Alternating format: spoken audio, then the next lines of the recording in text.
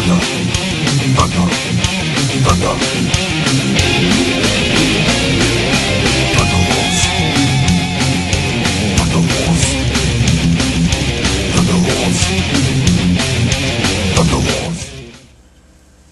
Hey guys, Thunderhound369 here, and today we're going to be taking a look at U.S. Agent from the Captain America movie line set of action figures. Picked this guy up just a day or two ago. Well, as a matter of fact, not very long ago at all.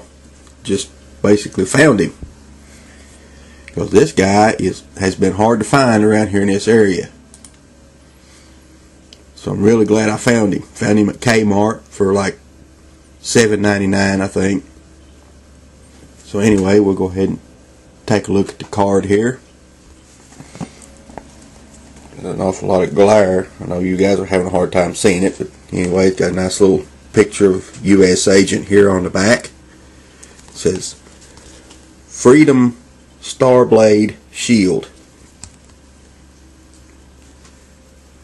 U.S. Agent.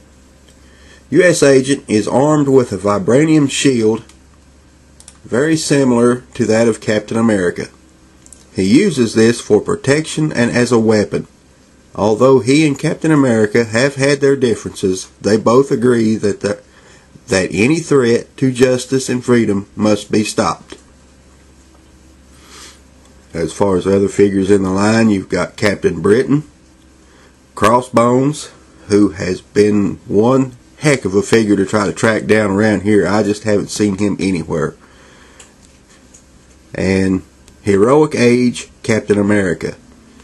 Now, the only thing about this Captain America movie line stuff is I've got the Marvel Universe Captain America, so I've not been too worried about trying to track any of the normal figures down. I've only been after certain ones like U.S. Agent, Crossbones, and the Red Skull. And I might pick up Captain Britain. Maybe. Not. I'm still on the fence about that one. I just don't know if I want to pick up the single card version of Captain Britain or pick up the Kmart exclusive 3-pack with Captain Britain, Captain America, and I think Red Star. The only problem is I don't want to add another Captain America figure to my collection, so I don't know. I haven't made my mind up about that one yet either, because I really do want that Red Star figure. So anyway, we'll go ahead and take a look at U.S. Agent here. Take a look at his accessories first. He comes with, we can get him to stand back up, comes with a nice little Uzi machine gun. Got some pretty good detail to it. Only thing is it doesn't have, it's got the trigger guard, but no trigger. No trigger molded onto it. We'll lay that back down. Now he can hold the Uzi in just his right hand.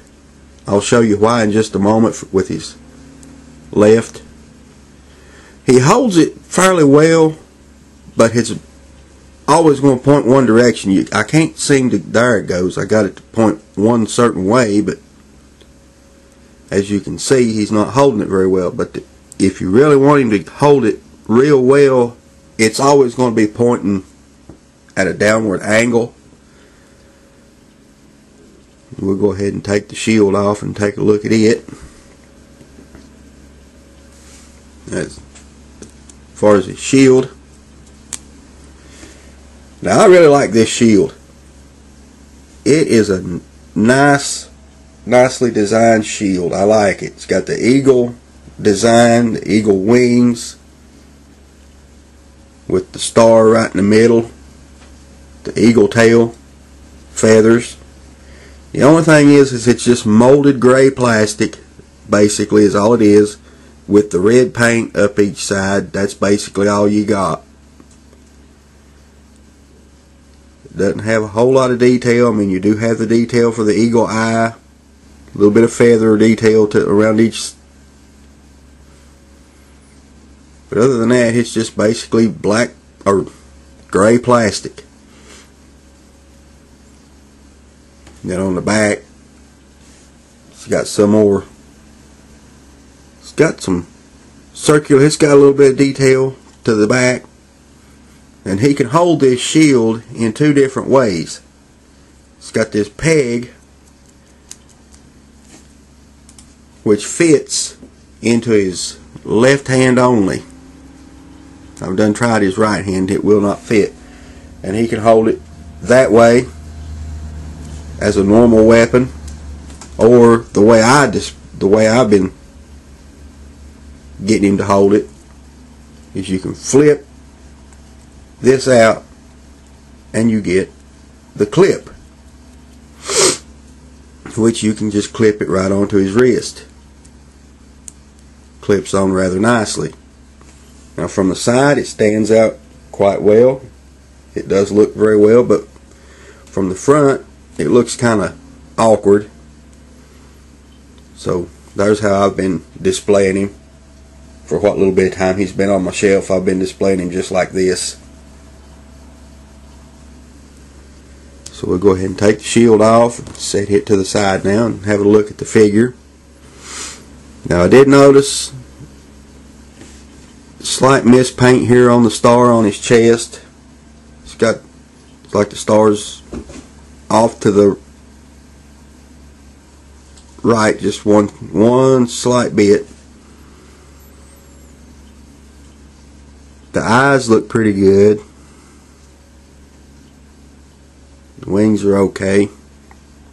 It's just basically almost like a standard Captain America figure with a little bit darker blue paint and the chest symbol being a little bit different. And I love the way they've molded his face, you know, give him the, I don't know what you would call it, a more, not a happy-go-lucky kind of, you know, more of a badass kind of mold. Like he's always in a pissed off mood. That's what I'm looking for. Like he's kind of pissed off about something. This way they've got everything molded like he's mad about something. Other than that, I haven't noticed a lot of bad paint on him.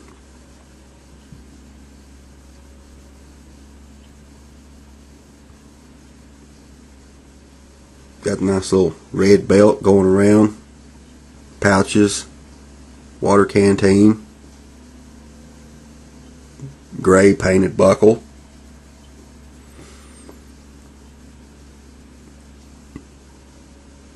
I'll go over his articulation real quick. His head, we'll go full 360. We'll go up and down, side to side. The arms at the shoulders, we'll go full 360. Out to here, down. No upper bicep is the only thing. No upper bicep on these figures. Elbow joint will bend only to there.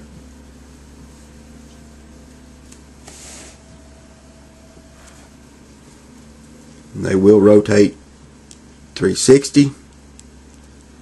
No wrist joints. Now as far as the upper ab area on this guy, he does have movement, but it's extremely stiff.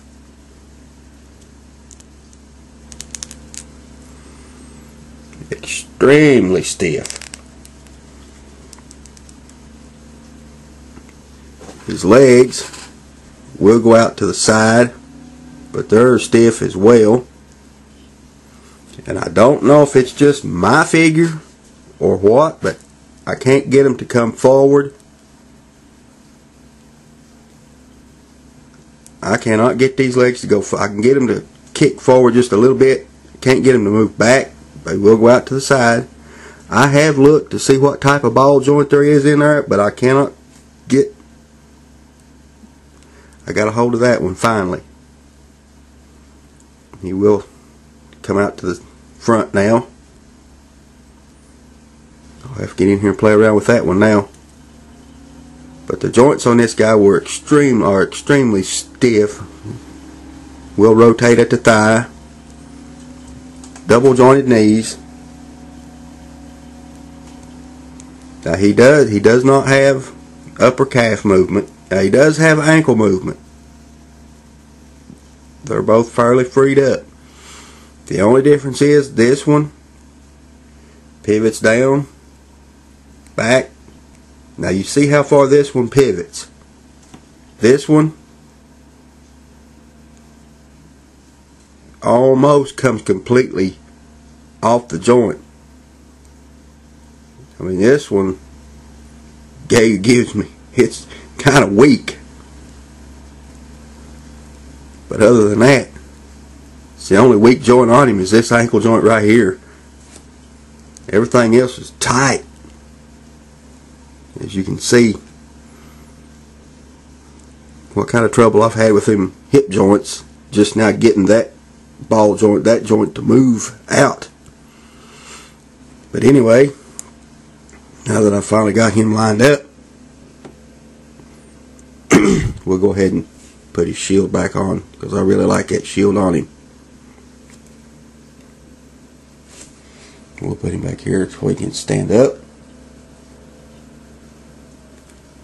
Maybe. Yeah, we'll just let him lean. Now, do I recommend him? Hell yeah, I recommend him.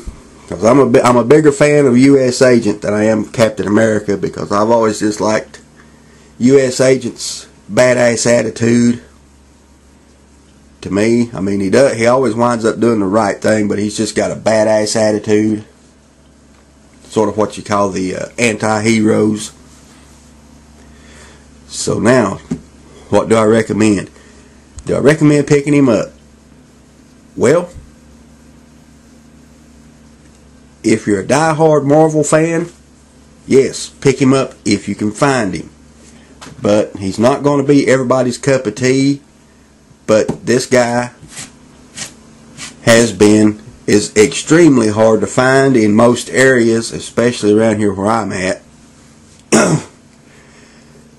So my recommendation is pick him up if you can find him. But not everybody's going to want him, so there you go. Basically make up your own mind as to whether you want him or not. So anyway, there's my look at U.S. Agent from the Captain America action figure line. I'm Thunderhound 369. I hope everybody's enjoyed the video. Until next time, guys, I'm out of here. See y'all.